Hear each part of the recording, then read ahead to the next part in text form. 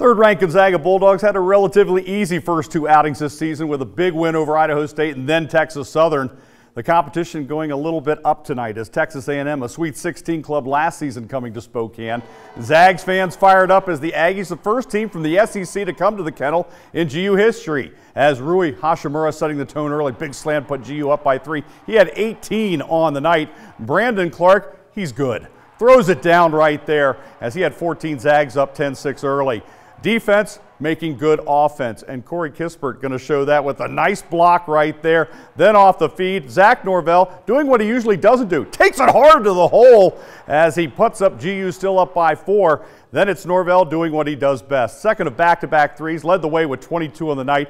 Zags go up 10 at the break. Hashimura with the jumper just before the horn, and that would jumpstart Gonzaga for the second half. Norvell continuing to dominate. Look at the move inside, the hoop and the harm. 54-37 at that point.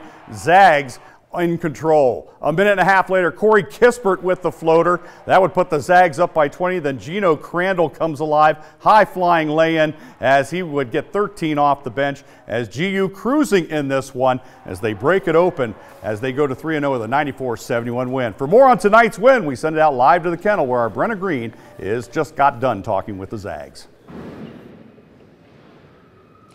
Hi, Mike. 5 Zags scoring in double figures tonight. Obviously a big story, but a big overarching story over a career is Josh Perkins. He hit 500 career assists tonight, and the team and himself had a lot to say about the accolade. Josh means everything to this team. You know, he's our fifth-year senior. He's our lead dog. We look to him when we're in trouble. You know what I mean? You know, he always has an answer for us, and he's always confident, always uplifting us as well, and that's big time on his part. I mean, it's a tremendous accomplishment, you know, and for it to happen early in the season, I mean, I can't put it in words, but that's a personal accolade that I really don't focus on. You know, at the end of the day, I want to win the championship, and my job is to make my teammates better on and off the court. Speaking of championships, the Zags now travel literally tomorrow to Maui. Not a bad place to be going. They look to win the Maui tournament, which has a loaded field this year, including the #1 team in the country in Duke. Perkins said the team is pretty motivated to come out of there with a trophy. If as bad as you think, it's bad. I mean, there's probably nothing more in the world that we want to do. It's another chance for us to prove to the world how good we are.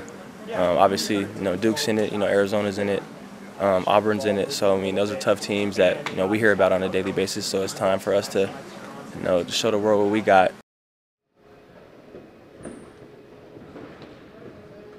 The Zags in Illinois tip off at 8:30 on Monday. Reporting live in the kennel, I'm Brenna Green from 2 Sports.